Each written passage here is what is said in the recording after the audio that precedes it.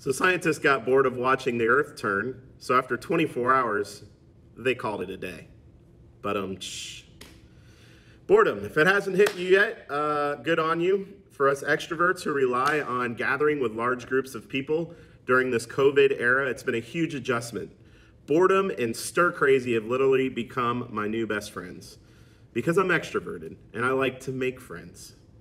Here's the thing though, from the moment I became a disciple of Christ back in high school, I really haven't been too bored as long as I've been trying to live out God's will. Really, being a Christian isn't boring. It's quite the opposite. It's an adventure. Now, I know many people are going to think, well, Christians, they can't do this, they can't do that.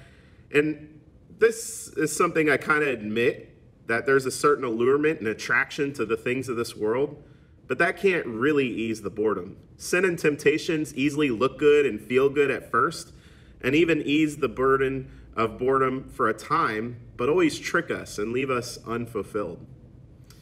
I like playing endless hours of video games and watching endless hours of Fox News. Yes, I'm a little guilty, but I have to admit that those things don't really quench my thirst for adventure, passion, and love.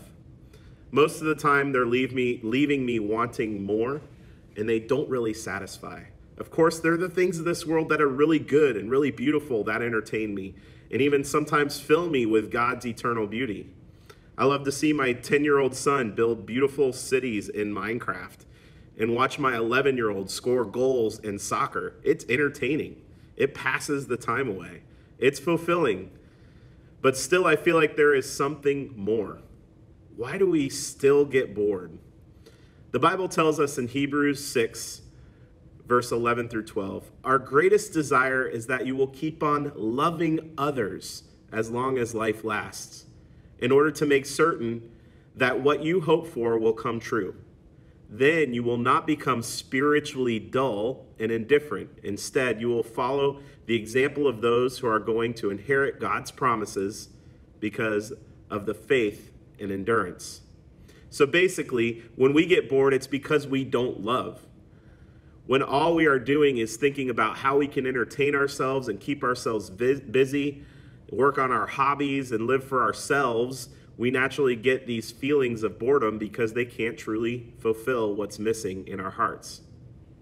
However, God can, and God is love. God created us out of love, for love, and to love. And when we recognize that God is love, we recognize that we should love our neighbor as ourselves. And that is the key to eliminating boredom. Our challenge is to make ourselves available to God, who is love, and ask him to pour his blessings and purpose for our lives into our restless souls. When you recognize your purpose in life and ask God to work through your boredom, then your boredom will wash away. Nehemiah says, let the joy of the Lord be your strength. Let's not ask how we can be entertained and amused all the time, but how we can find lasting joy in the Lord.